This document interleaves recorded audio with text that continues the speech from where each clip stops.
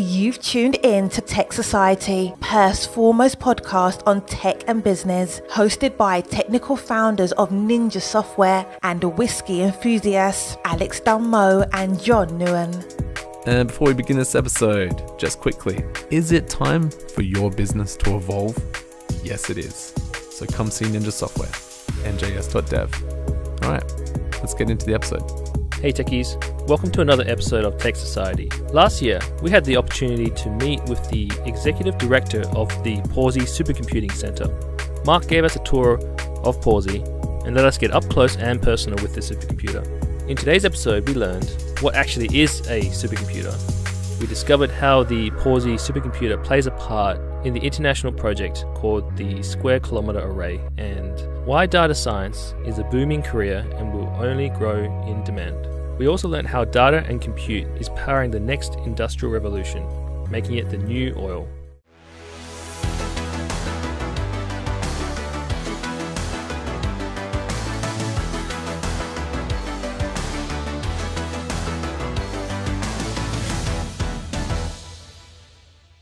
So I'm Mark Stickells. I'm the Executive Director of the Pawsey Supercomputing Research Centre here in Perth. I've been in that role for a couple of years. I joined in 2018. I'm originally from the UK, so I should say my origins are from England, but really grew up in Perth, emigrated. So you've been here since... Yeah, the 70s. There's no detectable English accent. No. But yeah, grew up, educated here in Perth. I've worked in universities and research organisations most of my career, but joining Pawsey's been a really interesting couple of years, and it's a partnership. Not a lot of people know about Pawsey in Perth, and I think one of my jobs is to make sure people do. So you joined in 2018. What was your life like before that? I was working in a role at the University of Western Australia with an outward-facing sort of role, so industry and innovation role at UWA. We were setting up sort of entrepreneurship hubs and innovation quarters at UWA, and really trying to bring industry and government to work with the university across all sorts of disciplines more directly. Before that, I'd had a more specific role around research in the oil and gas and energy mining sort of sector. Spent several years in that sort of capacity. But the last 2.5 years, it's been all things sort of digital and supercomputing. So it's been a natural progression for you then, kind of STEM-ish, not a STEM background, but in STEM-related fields.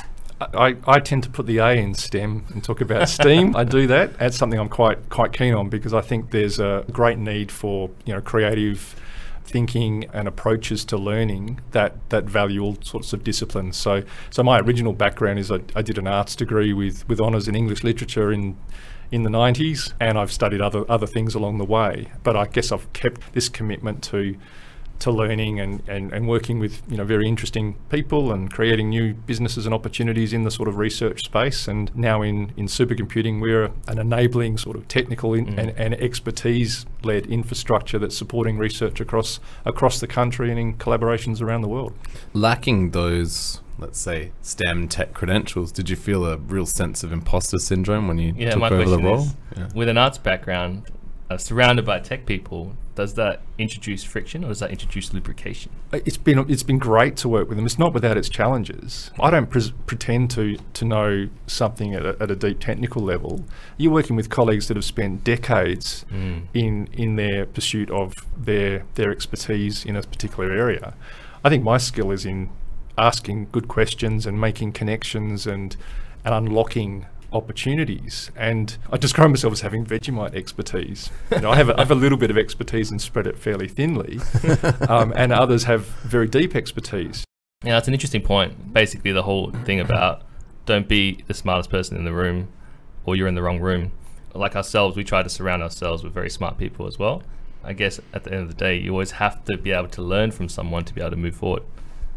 So Pawsey, the name is actually quite interesting, and I haven't actually asked this yet, but why is it called Pawsey? So Pawsey is named after Dr. Joseph Pawsey.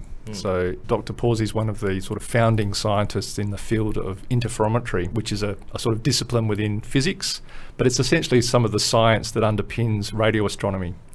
So about 75 years ago, the first experiments were undertaken, taking some of the experimental work around radar in World War II to apply that sort of science to astronomy, and it opened up another field.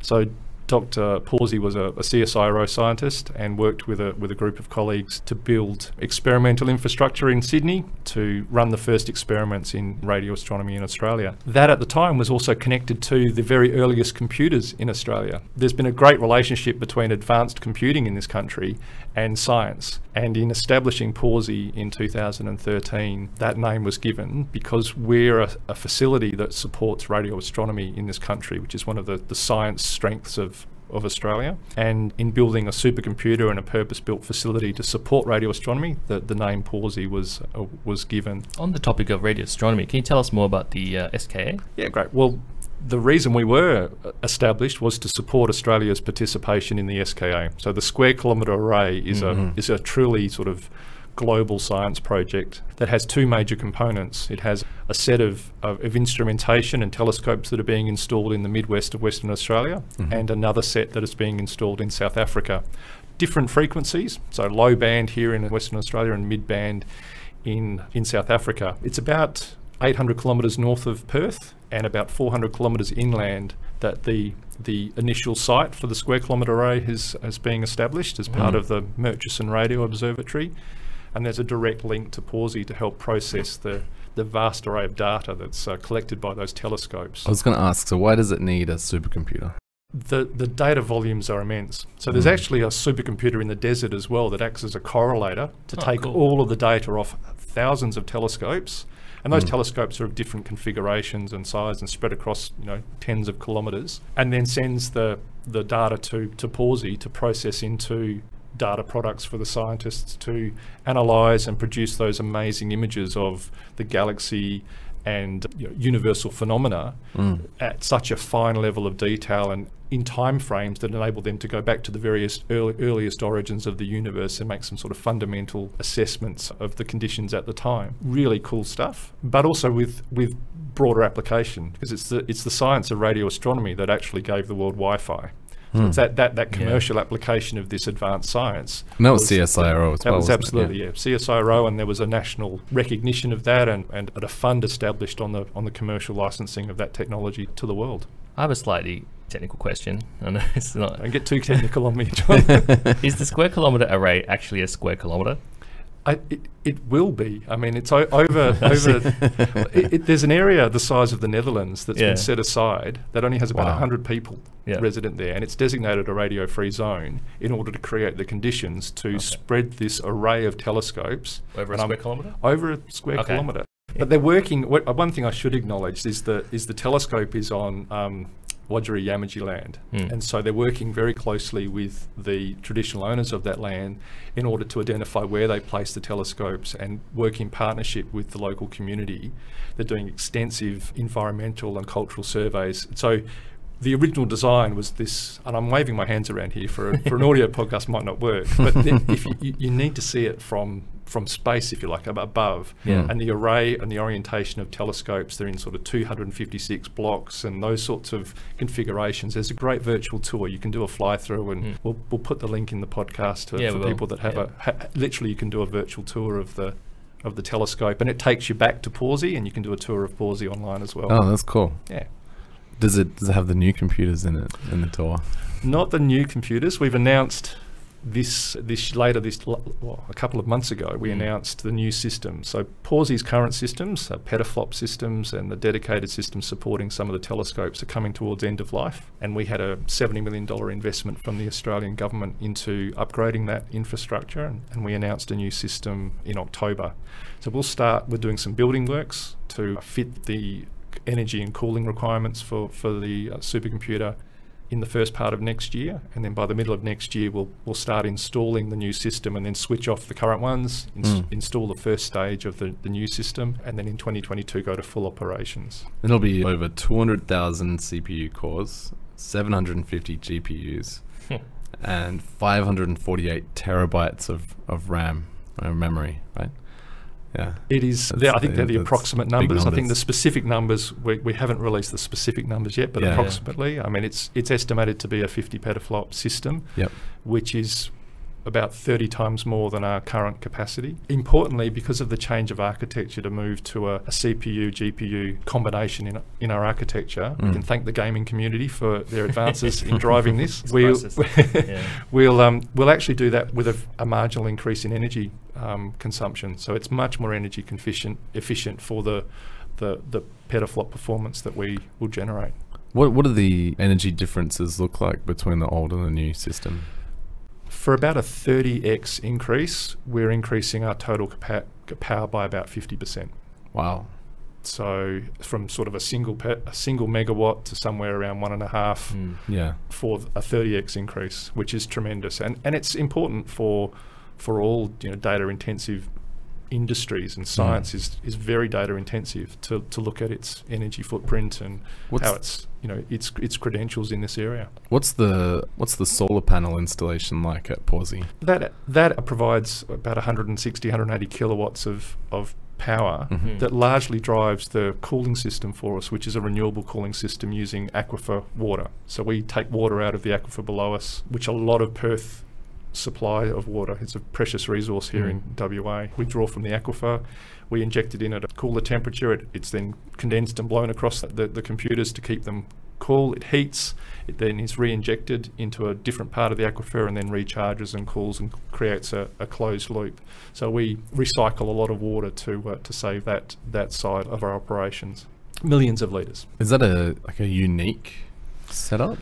I think it's novel for our system, but I think many centres around the world are looking at interesting ways to explore managing their energy footprints. So a lot of facilities will have their own on-site generation capacity, but we don't have that. We draw from the grid, so we're concerned about making sure we use what we use efficiently. But I'm interested in exploring what we might be able to do with battery technology here in WA, given the interest and our role in WA with respect to the battery industry. So that's something I'm keen to explore over the next year or so. So do you do work with the Australian Space Agency?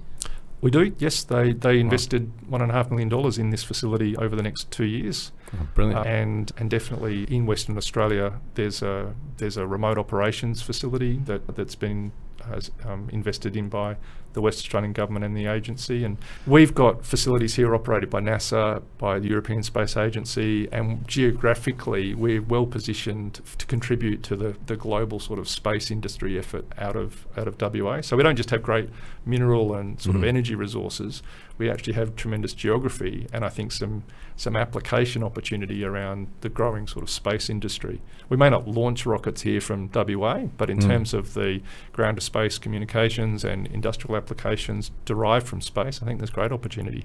I want to ask you some stuff about Pawsey and its diversity angle, because we're in tech, we're in software, and a lot of dudes. Yeah, a lot of dudes. A lot of dudes. Well, how does Pawsey tackle this problem? It is something I thought about when I joined Pawsey, and in fact my first public address at an industry conference, I got up and said there's more people named Mark at Pawsey than there are women. So, and we had lots of Marks, and I didn't subsequently sack a few of them to help our numbers. They're great people and I'm happy to be one of them. But we've made a concerted effort to recruit women and people with a diverse cultural and other backgrounds to be a more inclusive workforce.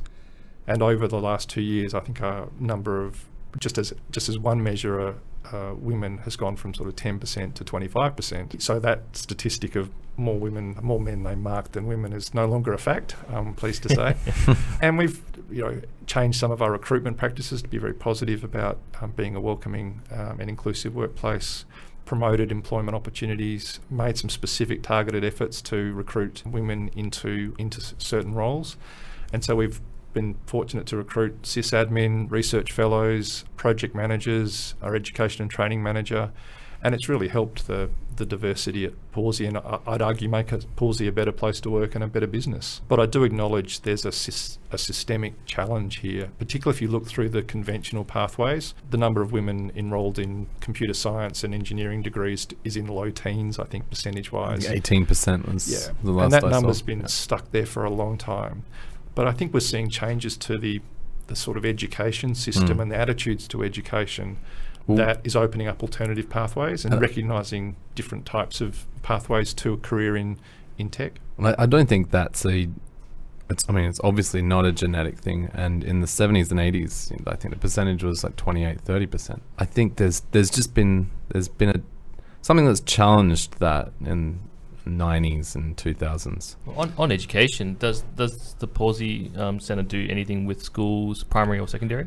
We do, not so much with primary. I think we've had a couple of primary groups through it and to visit the centre, and we run an internship program for students at university level, so highly competitive, oversubscribed sort of summer internship program. But we've had work experience students come into Pawsey, and we're increasingly having programs engaging with young people in schools. Before we continue this podcast, here's a message from our sponsor. We believe that you can create art and beauty with technology. We think big. We move quietly. We are Ninja Software.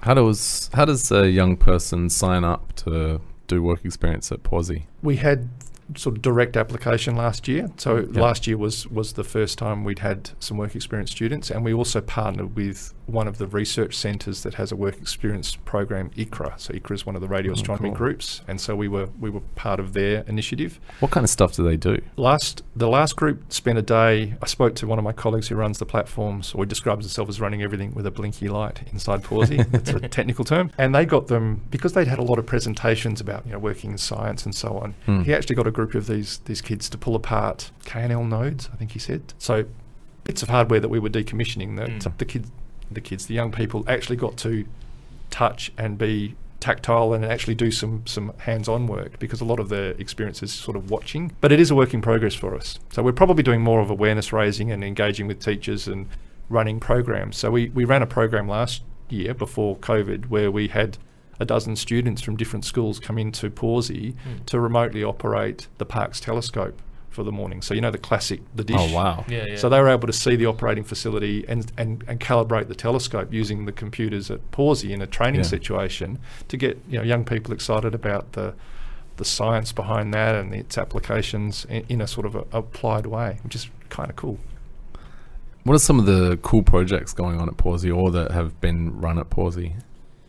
So we've a lot of case studies on our website, so you can find out the sort of science and the researchers that are working on the case studies at Pawsey, and we've probably run about 400 projects a year. About half of those on our cloud infrastructure, so smaller sort of entry-level projects, and the other half on Magnus and other major supercomputers that you apply for, and it's merit-based science and so on. Some of them that appeal to my sort of interests. There's a project that we work with researchers at Curtin University that's looking at counting craters on Mars.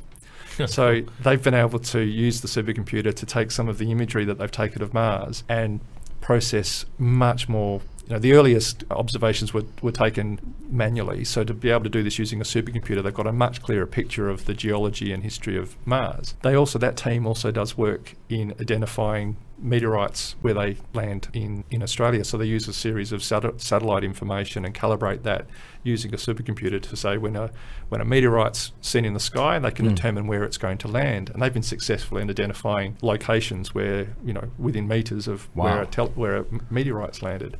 And I think that team was also behind that, helping to find where the Japanese little satellite probe that took some data, took a core of a meteorite and landed in the desert a few weeks ago. That team was also helping in identifying where that landed. So that's really cool. There are, as you'd expect, applications around energy and mining and those sorts of things. So the design of the offshore structures and helping to optimize those structures for how they withstand cyclonic conditions and so on, and how the pipelines are embedded into the sea floor, modelling that using advanced supercomputing is something that we don't just do as a research function, but businesses do it as a commercial application. And you mentioned businesses are working with like large amounts of data as well. So that kind of expertise that Pawsey deals with huge amounts of data, but actually does something useful with it. We've come across many businesses that do collect data, but don't actually know how to use it. What's missing there? Yeah, there's a study that's just been put out by the WA Data Science Innovation Hub, which is a sort of a group that's trying to uplift the data literacy and data skills in WA industry. And it identifies data scientists as one of the growth jobs, like a 10 to 20% increase over the next decade, and there's over 30,000 people with that sort of data science role now. So it's definitely, there's a demand there for expertise and skills to work with industry, and by industry I mean very broadly defined. I mean it really is growing roles in government, in industry, local government, and I guess small and medium enterprises are going to need to understand this space. It's not just in the domains of the large corporates that can have in-house capability and or finance that using much larger revenues. It is something that businesses of all shapes and sizes will need to get around. So we are recruiting a data scientist for a role at Pawsey. There's growing courses and training opportunities through universities and other providers. And it is something that, there's a quote, I wish I could say it neatly, but it's like, we've looked at sort of gold and oil and gas and so on as resources, but sort of data's the new resource to mine into the whatever. The data's the new oil. Whatever that is. I don't like saying anything's the new oil. I don't like saying oil either. It's data is the new solar. Everyone just seemed to take it. Data is the new oil. Yeah, that's what everyone say. seemed to take it and run with the concept that data is the new oil. Yeah. Well, I mean, oil powered the Industrial Revolution. So that's the idea, is that data is going to power the next Industrial Revolution. Yeah. So if the 20th century was the hydrocarbon century, then the 21st is a digital one. Is there a lot of collaboration between the different countries on sharing results or even combining processing abilities?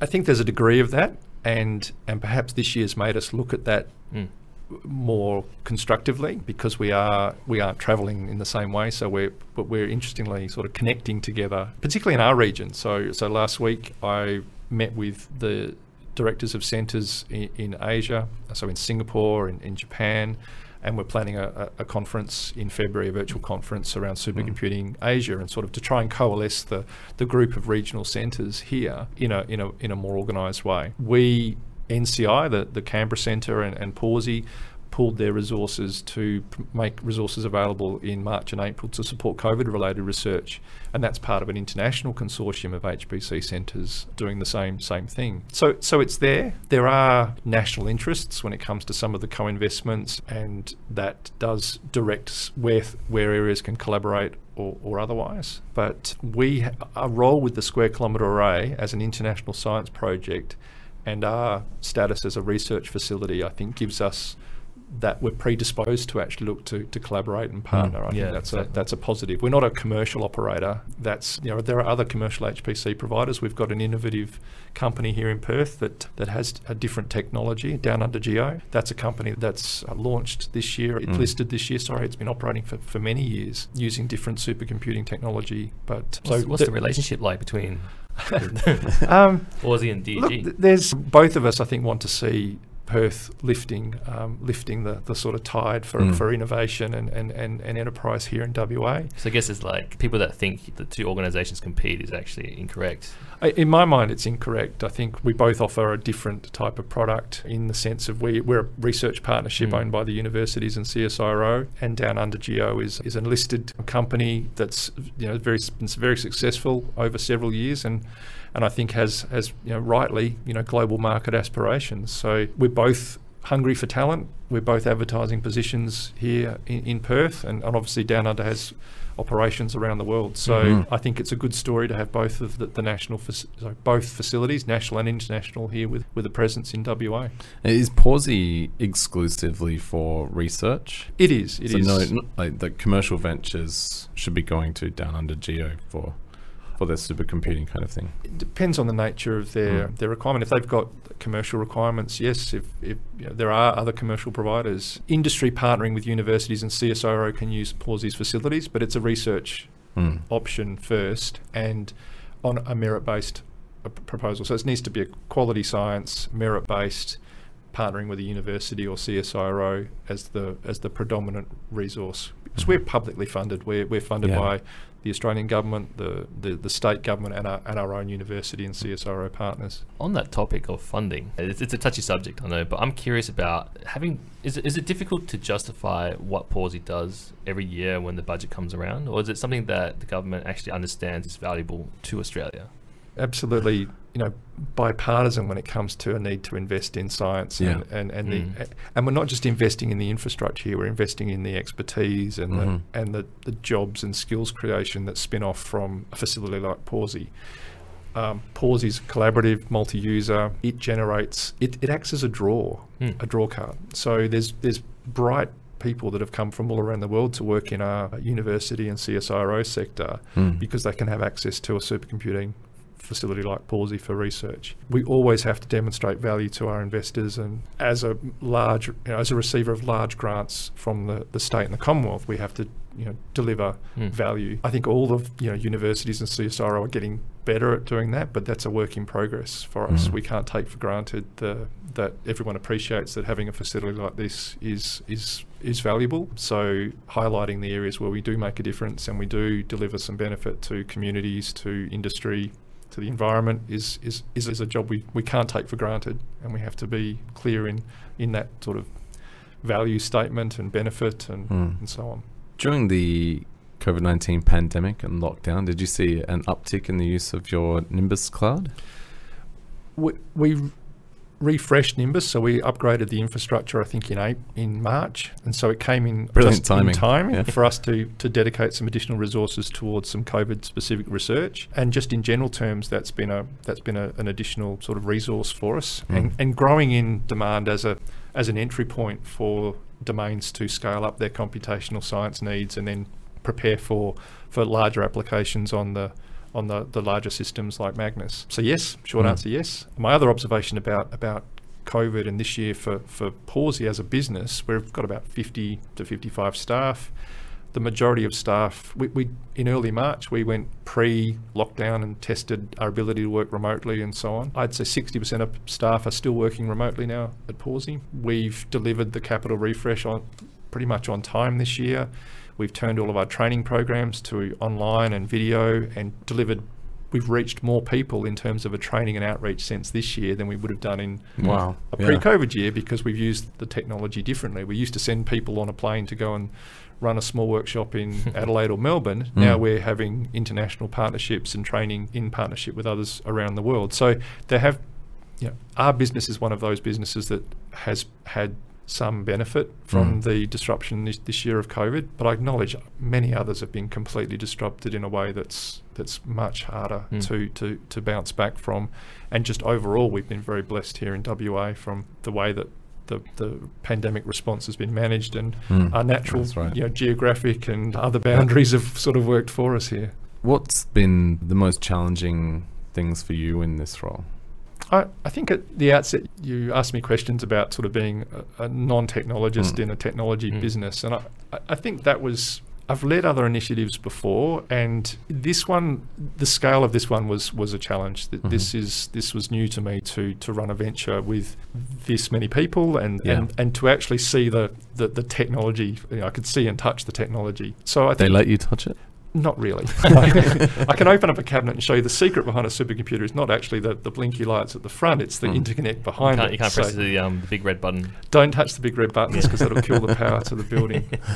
You've clearly had my tour of the white space. So it's an expert organisation. Lots of smart. Some people have been involved for decades in this space. So I do not have their deep expertise, but I understand our stakeholders, I understand the governance environment, I understand the challenges that we have, and I've worked with people in this sort of environment before. And you were, in your previous role, you were very deep in the kind of bureaucracies of research, right? University research. I led sort of industry and innovation activities at UWA, so I wasn't necessarily deep. I was wide. Yeah. I think I've got with Pawsey both, we do the talk about T-shaped managers and those sorts of things. Yeah.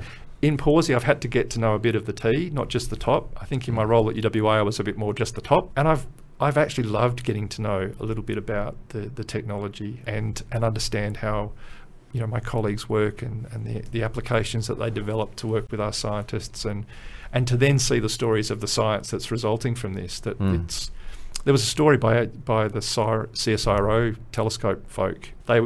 We gave them extra processing power and storage capability earlier on in the year, so as COVID was hitting, so they could do a mass survey, and over the course of 10 days they did what was taking years before they were able to do in 10 days, processed all of this galaxy images and identified an extra 1 million galaxies, and really, and to see that we were part of that service and science and infrastructure it just gives you a real buzz. And I think after it's taken me sort of a year, I think about it, my first year, get to know the business, get to know the stakeholders and so on.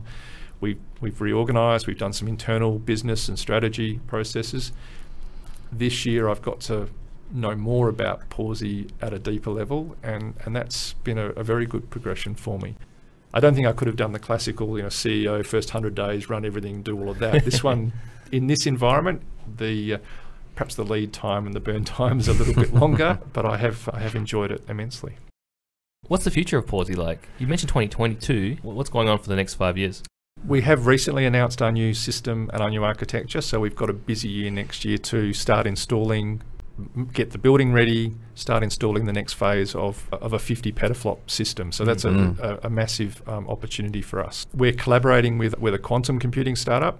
So there's a national, it is exciting. There's a company out of Canberra called Quantum Brilliance, and we're working with them to access their emulator and to start to explore how some of our colleagues who are obviously focusing on future tech, what that might offer in the world of HPC. And there's a national effort, I think, to raise quantum capability in our country. So I think it's important that Pawsey and our other national centre, NCI, are part of that. We're continuing our efforts around training and education. So I'm optimistic that we will get continued support from the West Australian government in our next phase. They're a key supporter of Pawsey, and we also get national funding. So to continue that program, we'll be able to do more in areas of STEM and outreach and skills development, which is quite important. We will go into the second year, or end the first year and go into the second year of our space data facility. So we should start seeing some initial pilot projects and some applications developed out of that facility. So fantastic. Some exciting things. Cool. All right, now time for our final question, whimsical question. So wrestlers, when they come out before they're fighting that night, and they come out into the crowd and the lights go down and the smoke machines start and their intro music plays to set the tone for their character and make sure everyone knows what their character is all about. Obviously, you're not a WWF performer, but you do keynotes and you come out on stage every now and then, I'm sure. If I was the organizer for the keynote and I said, Mark, what would you like your intro music to be? What would you choose? Gosh, okay. I have a family connection to Jimi Hendrix. That's cool. It's kind of if you Google one of my uncles, he worked for Jimi Hendrix in the late 60s and into the early 70s. So it's a Jimi Hendrix song, I think, but it's also a cover. So I'm going to go All Along the Watchtower, which is actually a cover. People think the Jimi Hendrix song is the original, but it's then he made it his own. It's a cover of a Bob Dylan song. Right. So he did make it his own. Yeah. But he has made it his own. Excellent answer. Thanks, Mark. Yeah, okay, thank you. Cheers. Thanks, John. You've made it to the end of another episode of Tech Society. On This Week in Tech History, February 18th, 2021, the Perseverance rover, formerly called Mars 2020, became the first artificial object to land on Mars since the InSight Mars lander in 2018. Perseverance joins Sojourner, Spirit, Opportunity, and Curiosity as the fifth and latest Mars rover. Perseverance is the largest, most advanced rover NASA has sent to another world. Make sure you hit us up on Twitter @Tech Society, head over to the website, subscribe to the newsletter.